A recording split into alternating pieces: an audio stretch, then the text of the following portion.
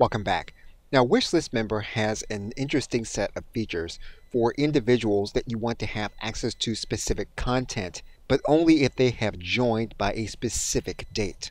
And the reason this system works is because Wishlist Member protects specific pages with specific membership products that you are going to set up. So inside of Wishlist Member, what you're going to do is you're going to go to your content control area. And you want to make sure that the content scheduler is enabled, the content archiver is enabled, and the content manager is enabled. Now, when we're talking about a page with specific content that's for our membership, what we can do inside of Wishlist Member is to go to the archiver area. And you'll notice here that there are going to be specific products that we can have a specific archive date for. And in this case, what we can do is we can set a specific date that a product will be archived, and only the individuals that have access to this particular part of the product prior to the archive date will retain access. You're then going to click Update. Individual will not be able to add this specific product to their inventory because it will technically be archived after a specific date. Individuals that have access prior to this date will have access to this particular page or content. Now, this is slightly different than a drip feature, which is common amongst membership platforms. Okay, so with that, thanks, and I will see you in another video.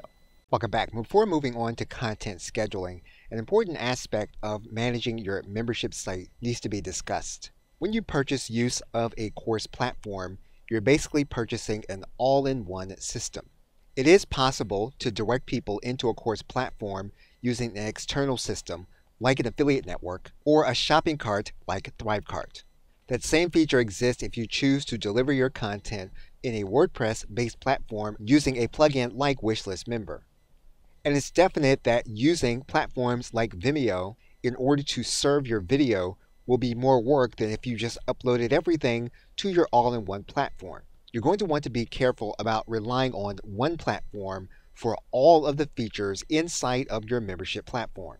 The more independent processes you have, the more you'll be able to switch out and interchange if one part of the process starts to go wrong.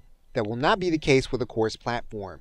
If one thing goes wrong, you will not have access to the entire revenue stream from your membership. And so as you construct your membership, you'll want to give thought to having some level of independence for different portions of the revenue stream. This will especially be true as you notice more and more platforms will be combining the features to give you one place to execute your entire membership. You want to think about this as you make choices and decisions as to which platform you are going to use or which combination of platforms you are going to use. Okay, so with that, thanks, and I will see you in another video. Welcome back. Now, it's possible that instead of having some content to appear to some members, depending on their join date, you may want to have content appear to members on a specific schedule. And in all membership platforms, there is a specific way in which you are going to do that.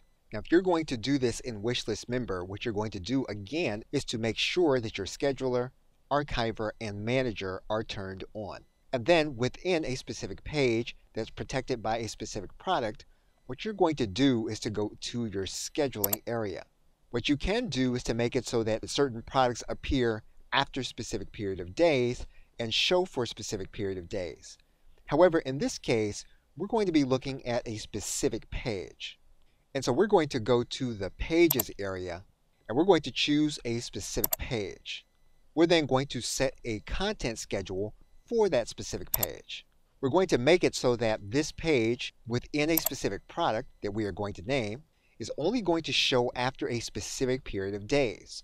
So for example, we may only want this page to show up after the first month, and we're going to want it to show for the rest of the membership, which in this case, we're going to leave this area blank. We have just basically set a content schedule for a specific page within a specific product. We're then going to click Set Content Schedule. And basically what we can do within Wishlist Member is we can schedule specific aspects of specific memberships to drip to the participants on a specific schedule. You can do the same thing in platforms like Teachable.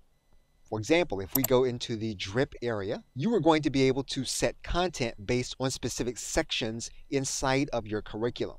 So for the sake of this exercise, we're going to create 2 additional sections of this individual membership product. What we can then do is within the drip area is we can set a schedule for each individual section.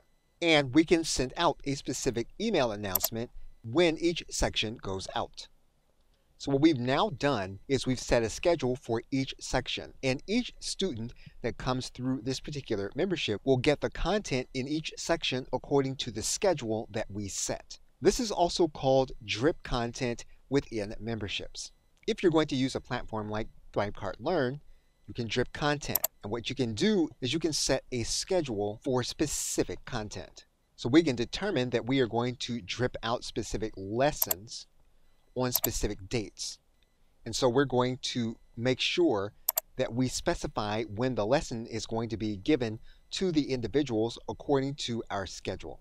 So regardless of which platform you're going to use, you can make sure that individuals that join your membership will get that content on a specific schedule.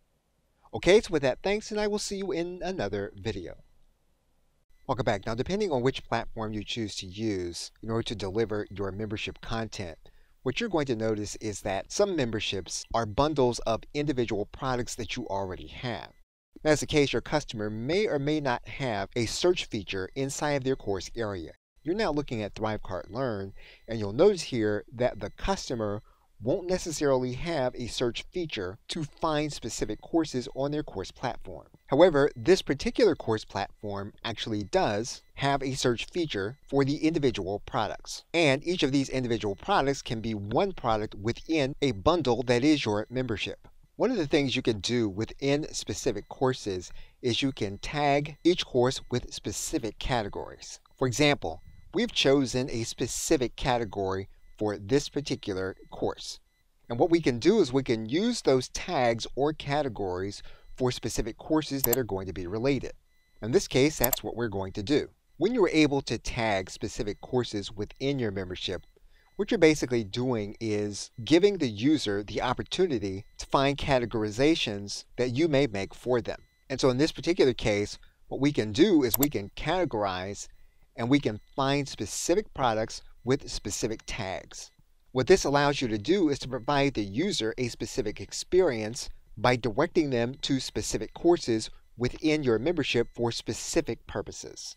Now again, all of this depends on how your content delivery platform is organized and whether or not there is a search feature within that platform for the customer.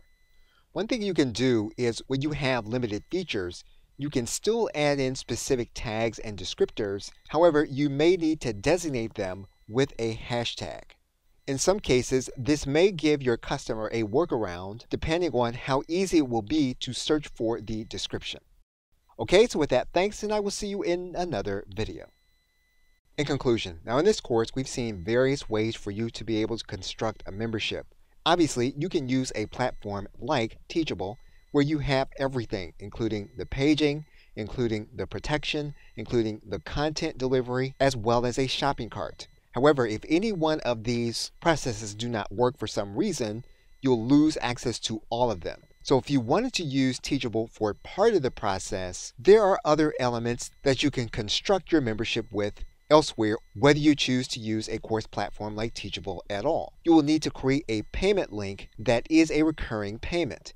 You can do that on a site like ThriveCart, or you can do it by using the shopping cart inside of an affiliate network. Regardless of which shopping cart system you use, you are going to want to make sure that 2 things happen when your customer makes their purchase. You want to make sure that there is an integration with your autoresponder so that upon purchase, the individual is added to your email marketing list. You also want to make sure there's automated integration with your membership platform so that when an individual stops paying, they will then be locked out of your content. And if there is no direct integration, you may need to create a custom integration using either webhooks or a combination of webhooks and third-party cloud-based connector Zapier. Once the user has a login and password and is part of your membership, you may want to deliver your content on a schedule or in an archived fashion. And finally, you may want to provide your user categorization if you have multiple products within your membership so that you can direct them to specific resources for specific purposes.